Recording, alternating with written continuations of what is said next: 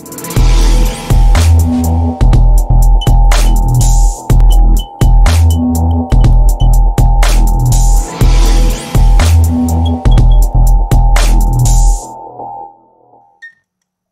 in this video, we will learn about how to set up link tracking in Whmcs.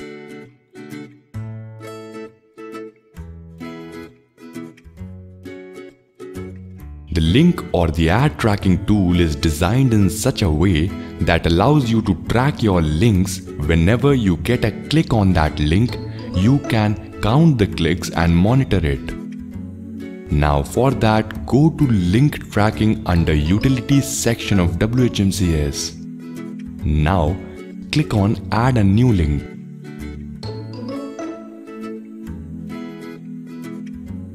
Now here, enter the name of the link, forward to URL where you want that link to get forwarded after being clicked.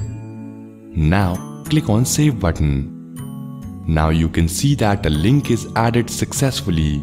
You can also click on the edit icon and copy the URL which is generated here.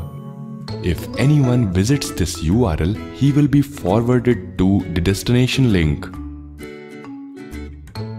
Now suppose whenever the link gets a hit, it will be counted and monitored in your panel.